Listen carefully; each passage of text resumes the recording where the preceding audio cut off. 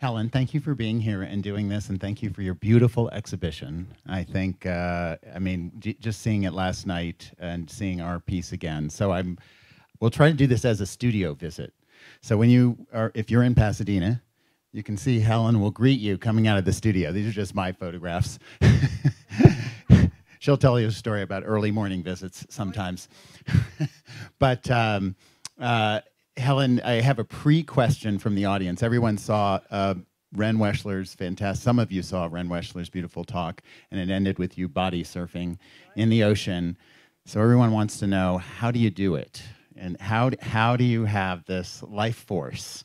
So you can answer that through this talk about your life force and how you keep going. We did our exhibition at LACMA, your first museum, big solo museum project in LA in 2014. There's this exhibition now, which I guess would be mid-career. And then... I'm still in mid-career. Mid-career, that's right. We'll all agree this is the mid-career show, and then we'll move on from there. But I want to say also thank you to Louis for making this all happen at Site Santa Fe. You thanked everybody, but no one thanked you in that speech. So thank you, Louis, for being back here and doing all of that. And I just have to say a shout out to my friends at the Lannan Foundation, where is like a second home to me here in New Mexico and spent many times. And thank you for your participation in this exhibition.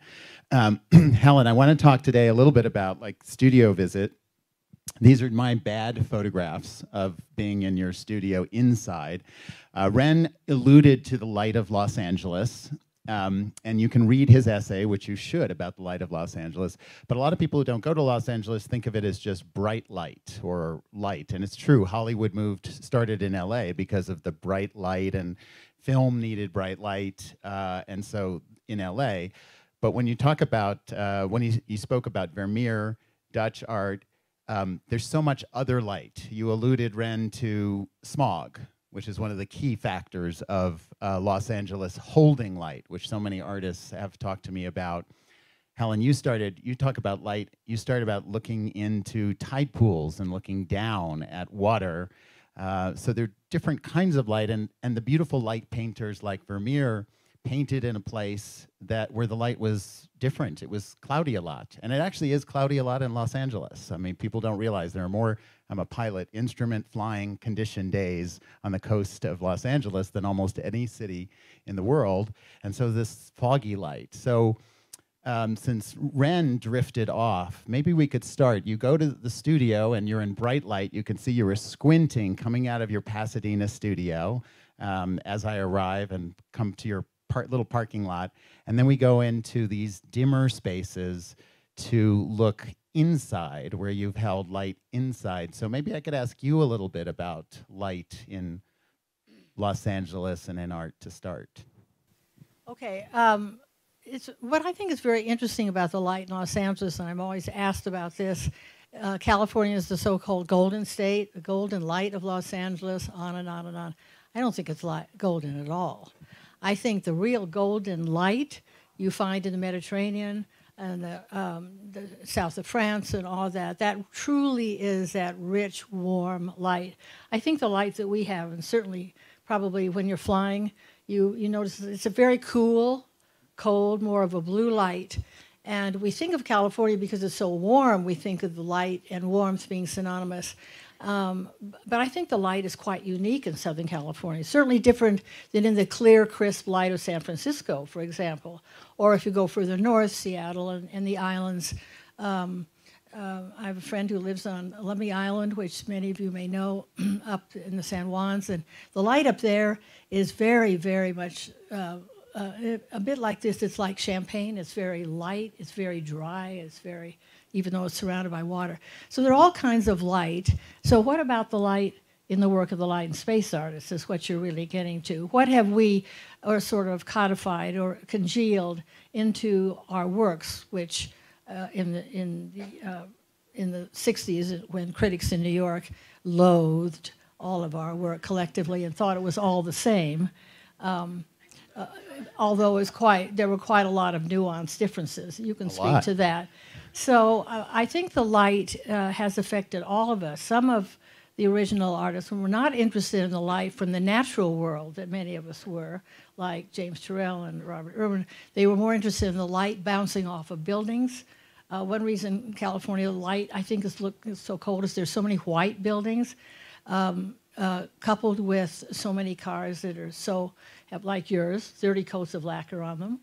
And so you have this brilliant light everywhere, bouncing everywhere, which is so wonderfully different than the light you look at outside, which is muted and soft. And I've always wanted to ask you, because you, of course, grew up in Pasadena and then went to the East Coast, to New York and to Boston, and then in '63 or so moved back to Los Angeles.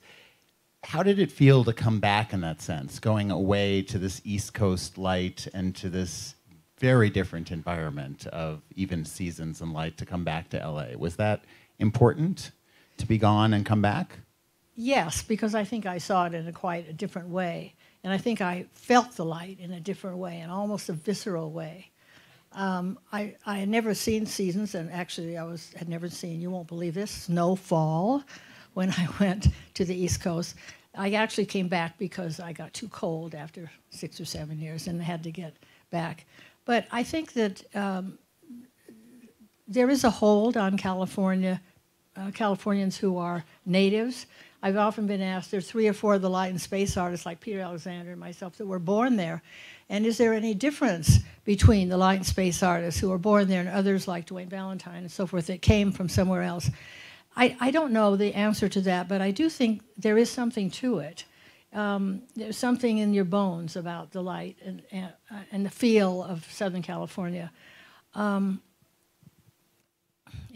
Yeah, well, it's funny because I resist labels in art history so strongly that I don't even like when an exhibition is called that, although here's our book, Light, Space, Surface, which from LACMA, but it's complicated because it puts people in boxes, and it's important to say that in Los Angeles, I mean, there's so many different traditions. The assemblage tradition of a kind of darkness of psychology and light is equally prevalent in Los Angeles as the light and space artists. And I always comment on that. But on the other hand, there is something that held a lot of artists together in different ways who didn't know each other. I don't know if Ron Cooper's still here, who was working in LA and making paintings that were translucent, that trapped light traps, trapped light inside. Not so different, even though you weren't talking to each other or in each other's studio. So there's something about that time. I mean, one of the things about the time is technology, or the presence of a lot of plastics. I mean, you were at Caltech, and you were in touch with that and interested in that. And I know from many different sides. So I talk to artists and they'll talk about, like surfboards. That's a very influential practice because there's layers and layers and layers of color. That actually connects to techniques of lacquer that come from the East because there's such an immense influence from Asia into the space of Los Angeles. And of course, automobiles. You can, in Ren's book about Robert Irwin, he talks about the paint of automobiles and the practice of restoring automobiles, and that's all part of this same thing. So there is something about it, right? And but it also, I think what's hard when people try to lump it all together as a group of artists is that they're all completely different. When I really got to know you at the encouragement of James Turrell, a friend of yours who, you were from the same place. And he said, if you're moving to Los Angeles, look up Helen. Her work's amazing. I knew it from books. I hadn't really seen it. And so that I did. I know you're friends, but your work to me is almost opposite because James is finding ways to take the immaterial of light and somehow make you think it's physical. And I didn't know what to think when I first walked into your studios, but part of what you do is use these the physicalness, the plastics, the technology, and dematerialize it. It's almost a direct inversion somehow of what James does, although you both hold the light in these spaces. So it does seem like, and I'm sure you felt that at the time, that everybody was working on very different things. Yes, and although a lot of the artists lived and worked in Venice, I did not, although I commuted to Venice every day for a few years, working in the studio of the the technical artist, Jack Brogan, who was the kind of catalyst and the focal point for a lot of us working with materials. He helped us, and particularly Robert Irwin. So unlike the minimalists in New York, I think that those of us in California were much more spread out, and even the ones in Venice were rather more secretive rather than collaborative, and worked quietly. The technical thing is very interesting.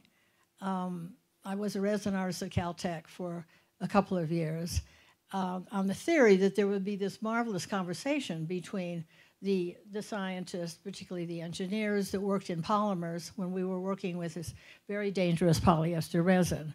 And it didn't happen. The head of the program turned out to be less than collaborative, let's say. And, but it was very, very interesting. Shall I tell the story about the seminar with the, yeah, I know what you mean. For example, I got to know the head of the chemical engineering department quite well. And at one point, when I was making the small spheres, he said, Helen, I'd like you to come to, I have monthly luncheon seminars. I have lots of different chemists and chemical engineers and physicists and people working in jet propulsion lab that are doing work on the moon and so forth. And I gather them all together. And we have a speaker. Would you be willing to come? It would be a very unusual speaker. You're not a scientist. And bring a few of those small spheres and some slides. So armed with the old 35 millimeter slides and a few spheres, I went, and there were about 30, 40 men gathered around a table. We had a very pleasant lunch, and then I was introduced by the head of the chemical engineering department, and he said, this is what she's done, and he explained them, and they were all quite fascinated, except for one man. And I could tell that he was very annoyed. He was extremely like this. He was very stiff. And the more I said about my process, because they wanted to know everything about the process, the more annoyed he became. And so I was getting very nervous, and it became a tense situation. And I was explaining, I was sort of trying to invent these molds that were very rough, and some of them I would get in the supermarket and cut them with the scissors and pour into them. It was all very experimental. And I explained that I would start with a sphere, which I would pour into a cylinder with colors, and that would then be poured into a hemisphere. And at that point, this man that was very annoyed spoke up, and he said, that's impossible. You cannot put a hard edge next to a rounded edge because it will always crack. So the head of the department said, yes, but you see, she's done it. And he said, well, I don't care what she says. It cannot be done. And so I tried to explain all of the variables and all of the problems, the humidity problems and all of the things. And that did not help at all. It made it worse. And so finally, he got so angry that he stood up and he said, it cannot be done. There is no way that it can be done. She couldn't have done it.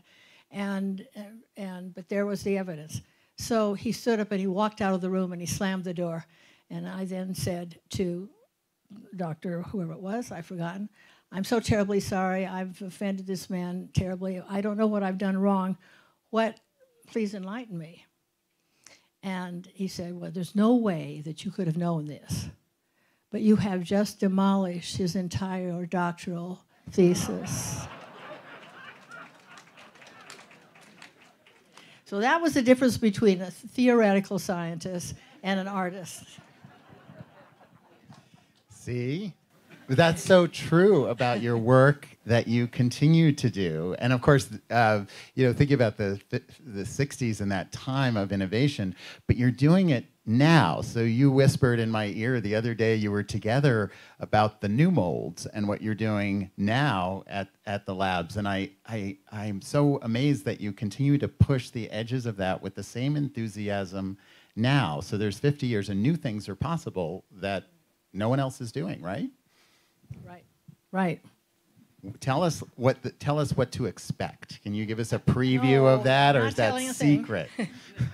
Well, I think if you keep at it, you keep getting more excited and passionate about something, because I work with lots of different kinds of people, including aerospace engineers. One of them may be here today.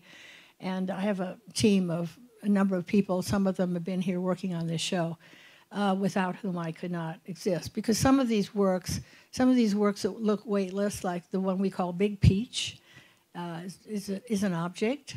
It's not a projection. It's extremely heavy. It takes 5 men to lift it. It's very unwieldy. I can't look when they're putting it into a pedestal or taking it out. I'm trying to go even bigger, but I can't talk about that too much right now. However, I just want to say, speaking of aerospace engineers, today's, well, at least I get it today, New Yorker has just come out, and Andrea Scott has written something about the show in New York, and she mentions that she works with aerospace engineers. So technology has been part of this, but of course towards an end, because you're using it, I mean, literally to make it disappear in part. So your works so the book, Radius book, beautiful photographs that actually do give you a little bit of a sense of the color and the space. But for those of you who've been in the exhibition, the fact is you cannot photograph that experience, because it is literally present. It's Ren talked about slowing things down, that it's about time. I think it's about time even before the lights change, because your eyes and your point of view is always changing. And if everyone who's been there knows that even by moving your eyes and looking away from the lens, this changes the lens entirely. And then you can look backwards and forwards, I guess, like the Vermeer picture of her moving her head back and forth. But it's totally experiential. And being in the studio, I've been there many times as you would change the light. And then you finally decided not too long ago, because lights could do this, to move the lights up and down in your installations. So say something about that, because we used to look at it at different levels. Here, here, here, what do you like best? And in the end, I think you really chose to try to find a way to let people see these works in different lights. Yes, and this is still a work in progress, but what I wanted to say about the duration that Ren spoke about is absolutely true. And I've heard both in New York last week and here today and yesterday, a lot of people feel that they themselves change during this up and down process, this sort of wave of them going up and down, that you see something and your brain tells you that, yes, this same color will come back and you will see the same thing. However, 2 or 3 people have said that I feel I have changed during that duration. And so I'm a slightly different person and looking at it in a slightly different way. So it works back and forth. It works on the viewer, and the viewer then sees something different, and then it works on the viewer again a different way. Does that make any sense to you? It does. And sitting in the studio, or sitting in, of course, the pleasure of the studio is that you're there alone, or we're there alone, and it's very, very quiet. But that experience of just getting into a zone is very much what the work's about, because it does keep changing. I know it's a fixed object, but as I'm breathing, it's changing. As my eyes are looking away, it's changing, and it's this continuous, it's elusive, and I think that's part of the magic of these works, is that you're always trying to grasp them, but since they're on the liminal edge of like a hallucination, I think we feel ourselves, and I'm sure all of you here have had different experiences of these works in the museum, but it's a little bit of what you're after, right? With that, you're such a deep emotional component. So you're using tech and working with these scientists, and of course you're in your studio with your full garb with face mask, and it looks like a aerospace lab itself. But while you're doing that, you're trying to create something that has emotion in it. And I wonder if you think about that, or do you work towards this thing and then sit back and see it for yourself? Do you imbue those colors? Do you pick them because you want to have something felt? You want us to feel something? Or do you get to look at them for the first time in a way when they're produced? I have ideas of certain colors that I have always wanted to work with, and I do work with. And the last picture he showed of me surfing last year, if you look just at the right side and you look at all of those colors, you'll see those being repeated over and over and over in the pictures in the book. So I think those are very profound colors, and I use them in many, many ways. There are very few dyes that are available to use. I'm using a urethane now. It's very dangerous material, but I'm extremely careful, I hope. And these colors mix in my mind almost before I think about it. Or I can't make any preliminary drawings, so what I have to do is think about a color, like the peach is a mixture of a number of colors that are analogous to each other. And then I make a small one sometimes, which is like a preliminary drawing. That then grows to a larger one, and then I try to scale it up. It's very, very difficult because I work flat, and there's no mathematical formula that you can work on. It doesn't work that way. And then when I look at it standing up, it looks totally different than it works when it's lying down. So oftentimes, they don't work at all, and it's frustrating. But I think if you keep going and go past that point of frustration, and many artists work the same way, then you come to a new plateau where you do achieve something. I was very interested in something you said last night with the peach one. You said, you looked at it for a long time and you said, the red in the center does come forward. And it is like breathing, and as Ren talked about, it is duration. And so there is the communication that for all of us becomes emotional. Not for me. I'm too worried about the technical issues most of the time, but everybody else. Well, yeah, everyone should come. I mean, we were in an opening last night, and so there are a lot of people. But I know one of the ideas behind keeping the show here so long, Louis, was that people would have a chance to be by themselves at different hours of the day, coming again and again, because even each of the colors, and it's nice to see the three works because you've used yellows in a certain way, the blue-greens that we were talking about in the ocean, and then this peach color, and I mean, for me, they animate themselves in different ways. As the light goes lower in that peach piece, it is like it comes a little bit toward you. The blue-greens can sometimes fade back. The yellow is somewhere in the middle. The yellow is the most mysterious. I mean, a lot of artists have emotions they associate with colors. I'm wondering if it's kind of those three, you use the blue-green and the yellow a lot recently. Do they have meanings for you? Do you use them with intention, those beautiful colors? I don't think so. I don't know where the impetus for the particular color comes from at the particular time. But while we're talking about duration and light going up and down, can we go to your piece? Yes, that's what I wanted. Okay. So I want to talk about. Oh, by the way, this is an early work we own in LACMA's collection. Very tiny. That is an amazing that predates some of these other works that is just magnificently beautiful as an object. Okay, let's talk about the columns, because so much time was spent developing that work of art as an installation. I think you spent practically a decade, right? Making versions of it. I saw the shows you developed with single, double columns. We own this one at LACMA too, and that led to the conversation about the bigger work, the more monumental work. Don't you love that blue dot? By the way, the blue dot, everybody saw. How many of you have seen the blue dot? In this piece? In this piece here. It's the last column. So I want to talk about the history of this. Okay. So Michael had been in my studio, and he'd seen the colored ones. They'd been shown a few times. And then I went to him in 2012. It was one of the very few rainy days in Southern California. There's no rain anymore there. And I remember that I had an architectural drawing, which I presented to you, not to particularly show at the museum, but I wanted your input on it. So you looked at it, and you started jumping up and down. You said, no, we want to show it here, I want to show it here. And it was an interesting, I don't remember the origins of the idea, but it was one long line You want to get that one, of 12 8-foot-high columns.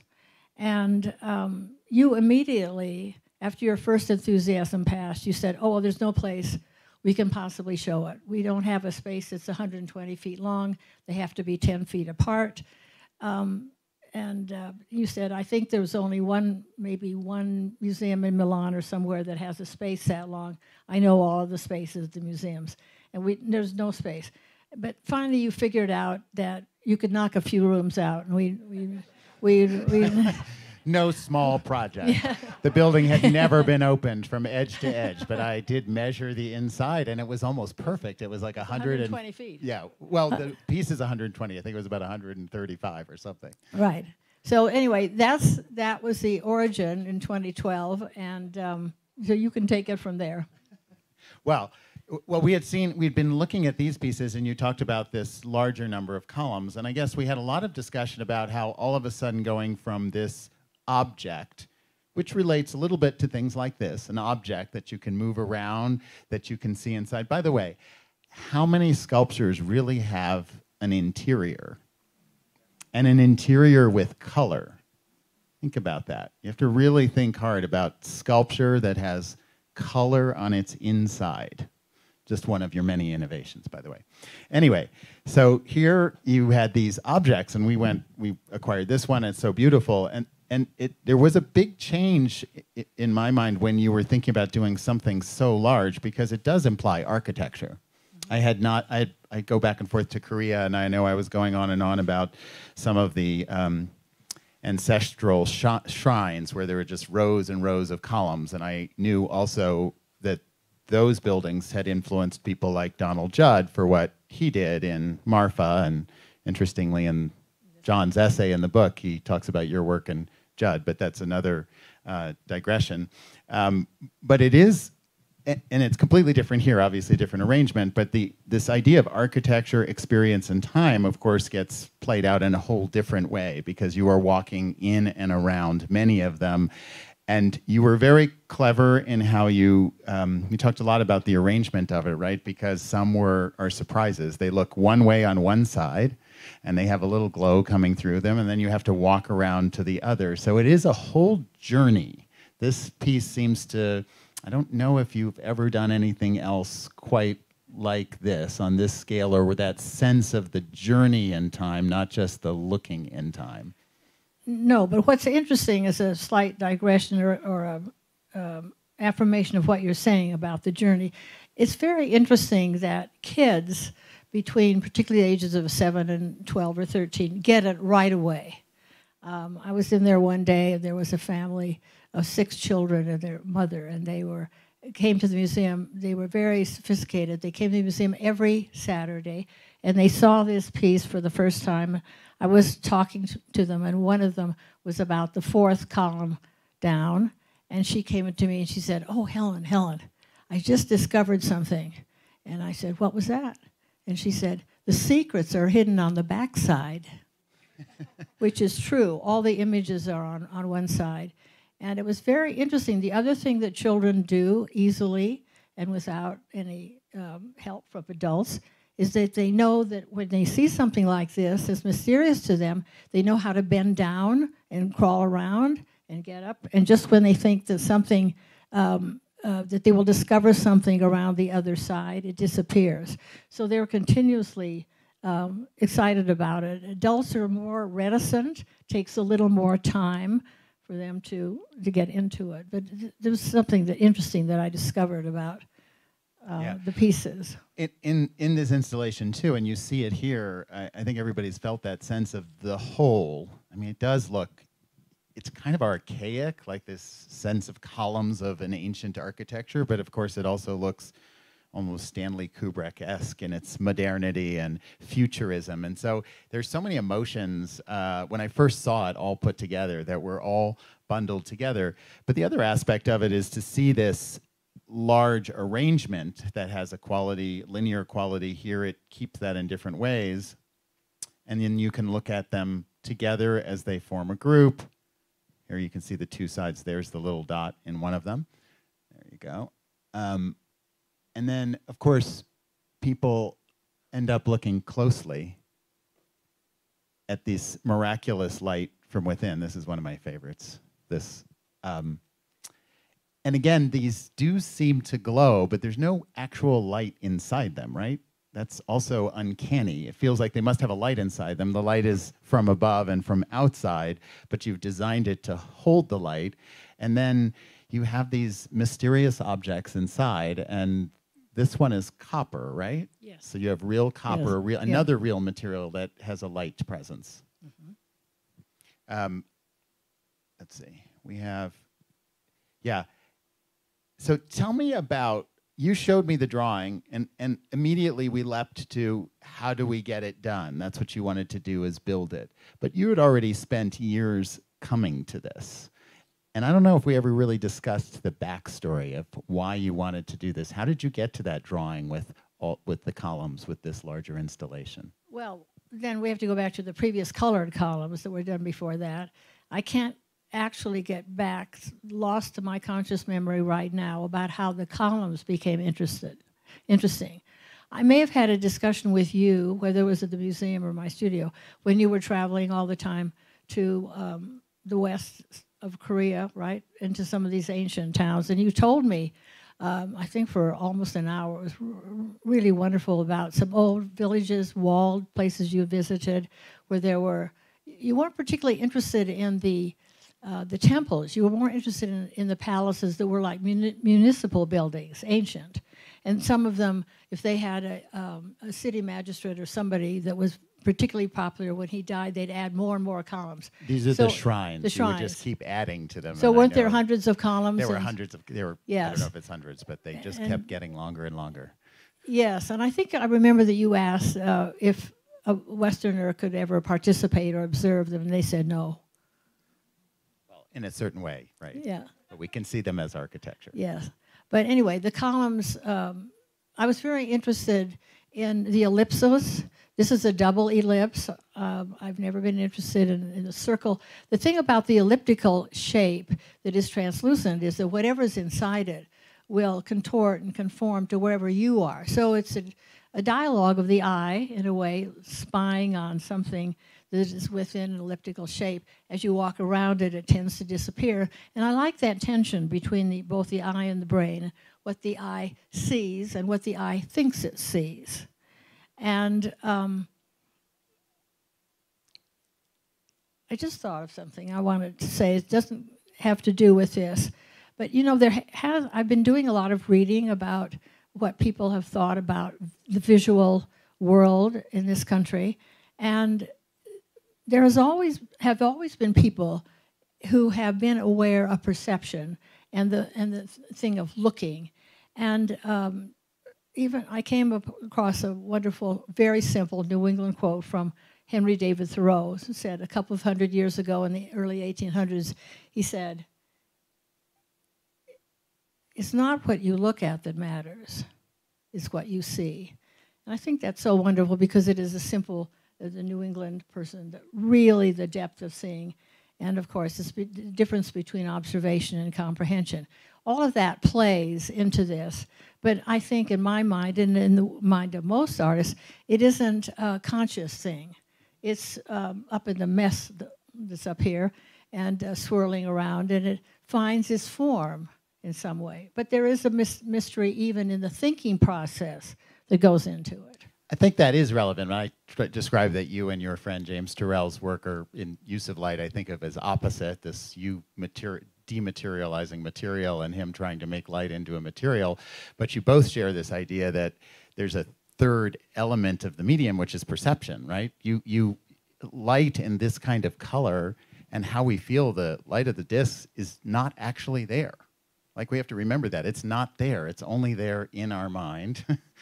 And you can tell by how it changes, how everything changes as the light changes, that I don't know if it's a mystery, but it's definitely made by us in collaboration with your prompting device that you've created for us. And I see you doing that all the time, smiling when you would see me discover what happens when the light changes, or when I would come in to see a new disc that was completely different. But that notion of the perception, and I know you can, I think one of the things about working as long as you have, you say you're just getting started, so we're looking forward to the next things, is that something that only comes from practice. That is, I think, hard to do as a beginning artist, that one of the things about having been able to work for so long is you've been able to really work through this issue of perception by experimentation, because again, you can't predict exactly how that lens is going to look until you're finished and spent weeks making it, right? So I don't know, do you feel that these years have given you this extrasensory sense of how to play with perception just by the iterative process of making and looking and making and looking?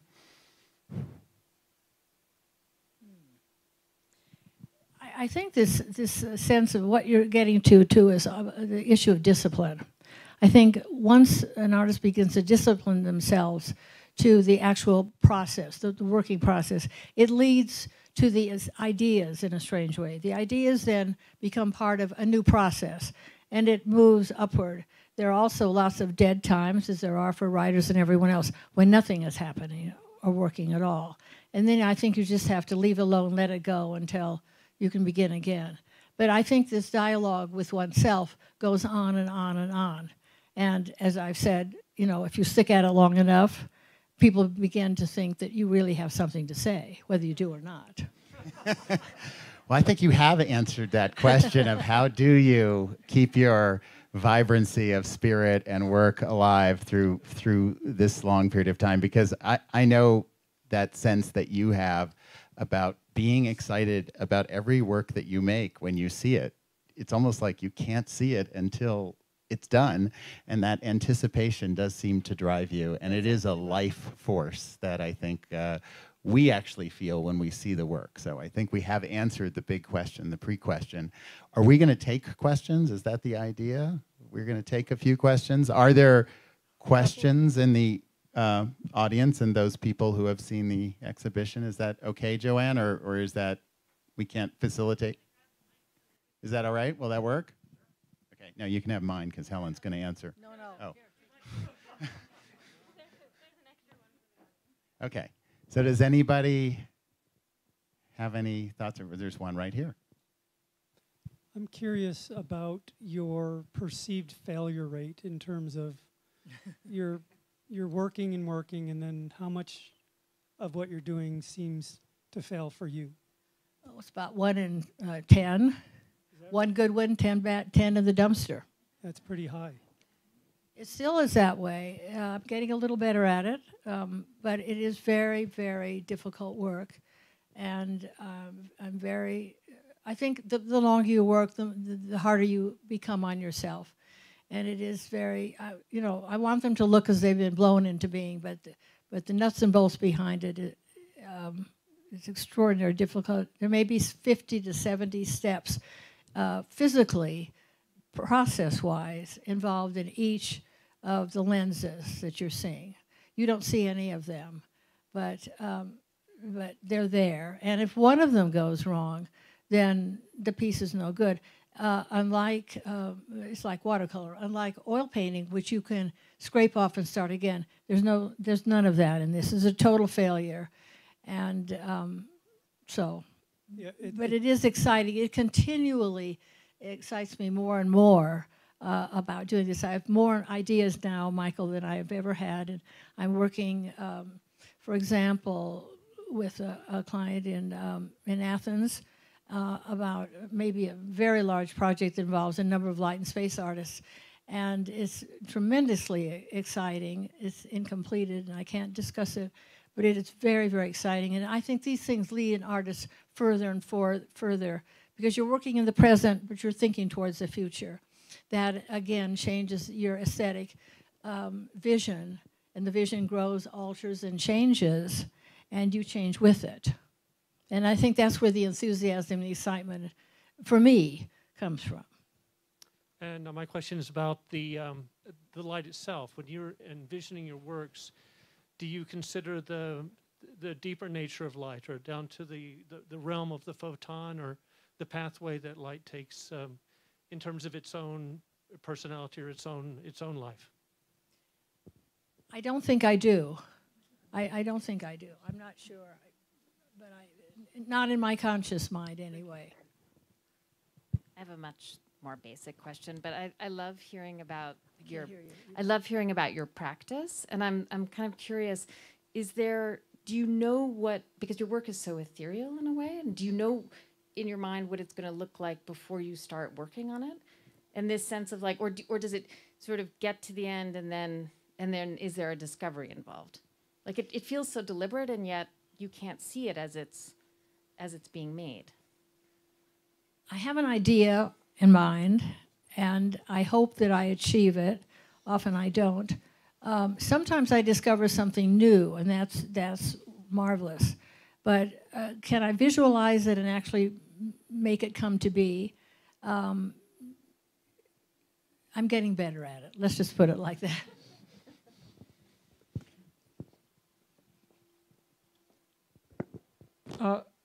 So this has been alluded to both by Lawrence Weschler and a little bit in your conversation. I wonder if you can speak a little more to your historical sense of context, you know, being trained as an art historian, and how that may have influenced, you know, some of the aesthetic cogitation that you have as you're trying to solve these hard technical problems.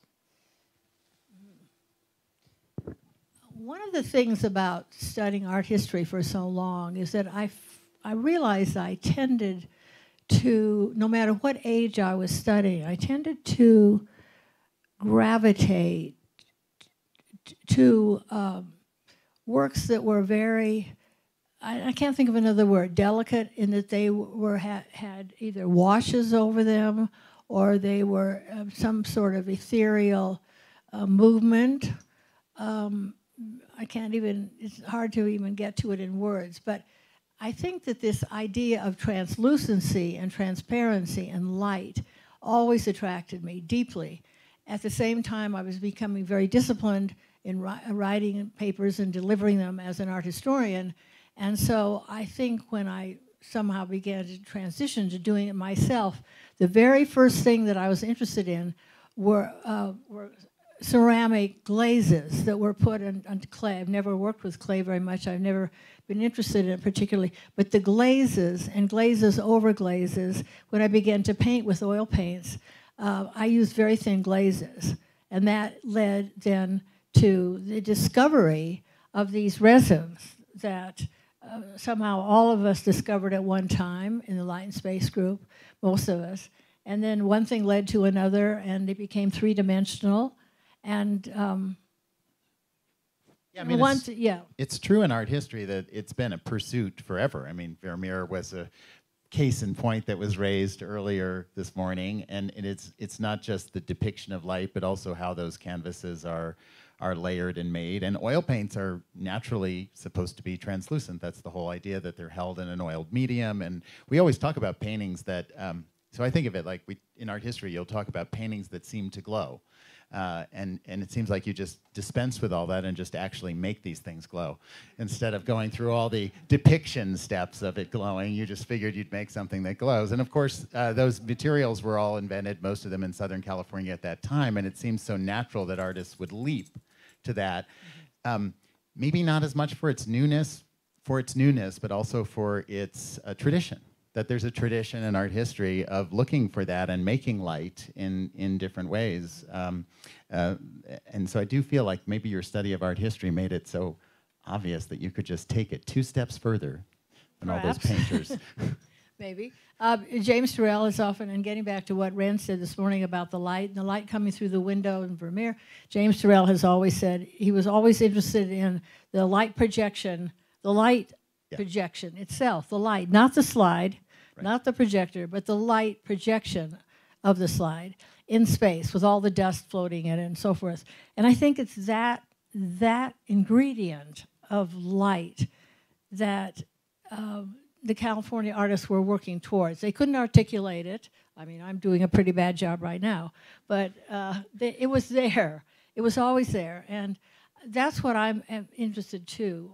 What are the intangible things of light and warmth which we rely on from the sun and so forth. What is it about light that is so compelling to all of us, whether we're consciously aware of it or not?